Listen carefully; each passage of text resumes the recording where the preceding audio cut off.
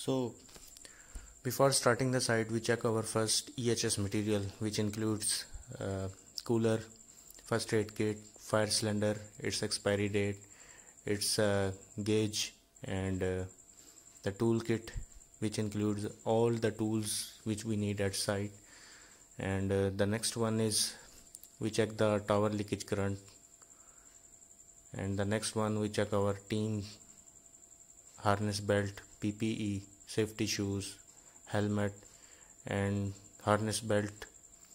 After we monitor the tower climbing operation, and the next one is we check the azimuth as per plan, as this one is start from the sector 0 and end at the sector 2. So this one is our first sector, which is 10 degree, and the next one is 119, the third one 320. Next we check antenna height with measuring tape, and this is the power connector with label. We will check its power connector and label as this.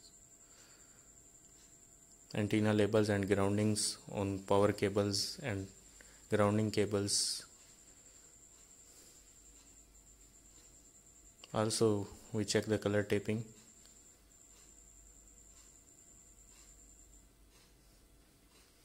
And we may take the record of AAU model, which is 5636 2600 ampere, and its port 64T64R, and its power is 320 watts.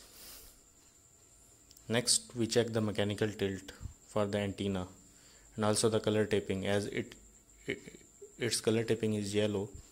And now we take the picture of cable routing and the antenna installation.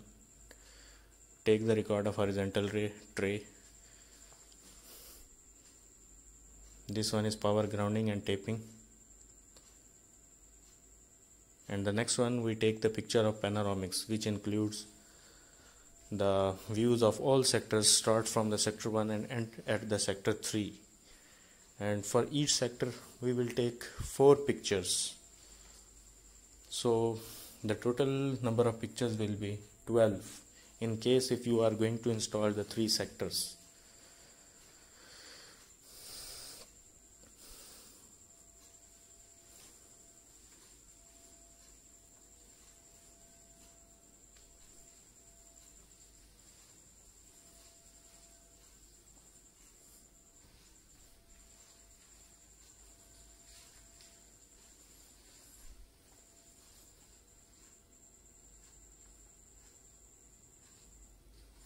Next one is ACDB power cable routing, and it must be like this.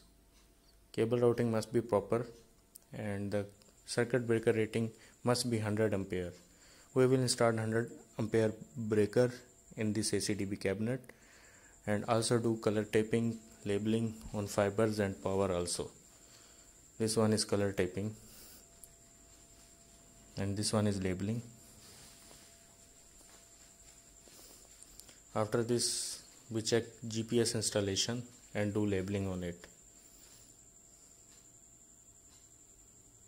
The next we do site cleanup,